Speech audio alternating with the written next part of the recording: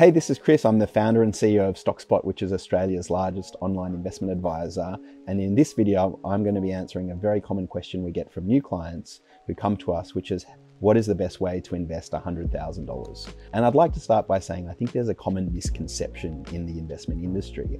And that misconception is that people with bigger amounts of money, whether it's 100,000, a million or 10 million, need to fundamentally be investing in a different way to people getting started with $2,000. And the reason this is a misconception is that there is a ton of evidence that the best investment strategy, the one most likely to get you a great result from a risk versus return perspective, is the same, regardless of whether you're investing 10,000, 10 million, or $10 billion.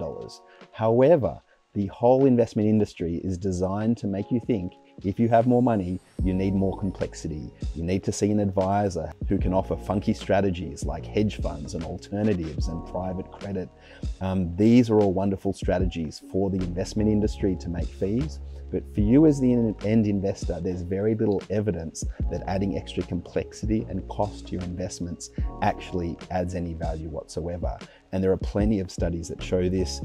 The SPIVA S&P study, which is done every year around the world, shows this time and time again, that paying for active management to complicate your portfolio doesn't actually help, and 80 to 90% of them underperform. There's also the Bar study that shows that trying to time the market and work out when to be in and out, or paying professionals to do that, doesn't add any value. It actually subtracts value.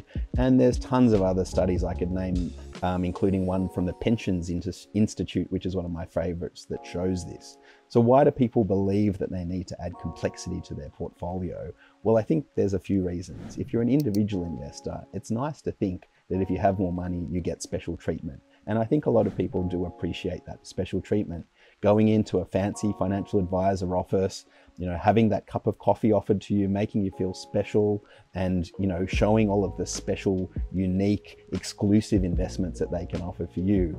Unfortunately, a lot of this is just smoke and mirrors. And we've seen it time and time again at StockSpot, where clients come to us after being put through that charade, when they realize a year or two later that actually that advisor, through all of those complex strategies, all of those exclusive investments, the IPOs, the access to private funds that no one else has access to, don't actually add any value whatsoever. Not at least to the investor. They do add a lot of value to the financial advisor because they're creaming you for fees, and that's money that should be going into your growth and your wealth, but instead is ending up in the financial industry. And this is one of the key reasons why I started StockSpot, because I see this happen time and time again. My parents' generation and other friends who have grown wealth over time, they face the problem of speaking to an industry who's trying to con them into investing that money into ways that don't need to be touched.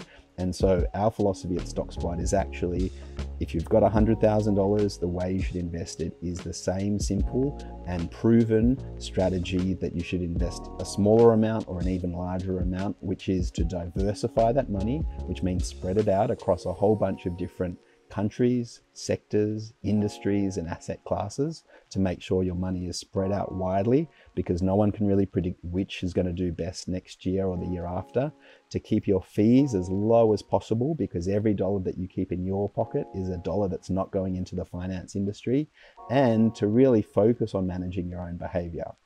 Because once you've got the first two right, good diversification and low cost, the biggest problem that's likely to trip up your investment strategy is you jumping at shadows, whether it's being worried when markets fall or getting too excited by sexy investments when you see them written in the newspapers.